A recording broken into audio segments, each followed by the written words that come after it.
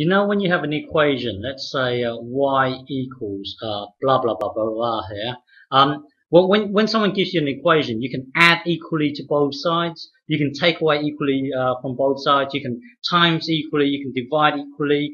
And recently, I said that you can take the reciprocal equally as well. Okay. So now there's a new thing now. Z squared equals blah blah blah blah.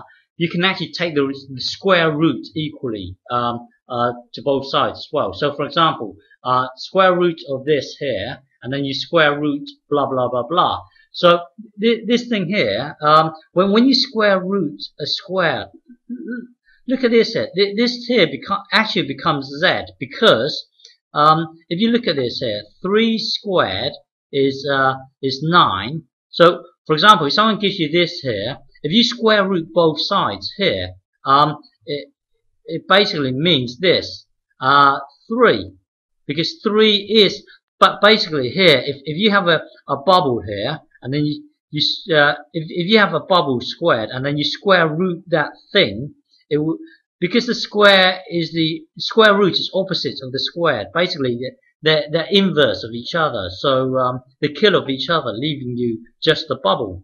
Okay, so when you're here, if you take the square root of this here, you basically get to z. Okay, so let me give you an example, then you see what I mean. Let's say z squared equals x squared plus 5x minus 2, and x equals 6.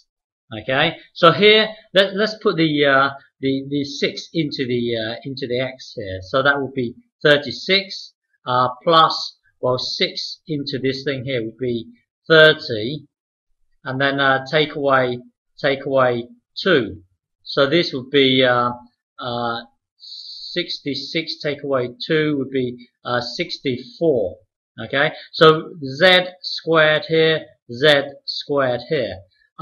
So when you're here now, inside your mind, take the square root of 64. So well, take the square root of both sides. So on this side here, if you square root this, you're going to get z, because if you have a bubble, you square it, and then you square root it. This and the square root, they're total opposites of each other. So you're just going to get the bubble. So now, what's the square root of 64? Well, we know 8 times 8 is 64. So 8 is an answer. 8 is the answer. But then there's another thing. If you have minus 8 times minus 8, that's get 8 times 8 as normal, which is 64. And then you've got a minus and minus. So a minus and minus would be a positive. So the point that I'm trying to make is that minus 8 is also an answer as well.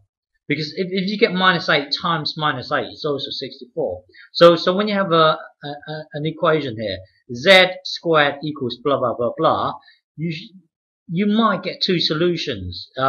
Here this would be 8 squared will also give you 64, and minus 8 will also give you 64. So here you have 2 solutions. You basically have 8 or minus 8. Okay.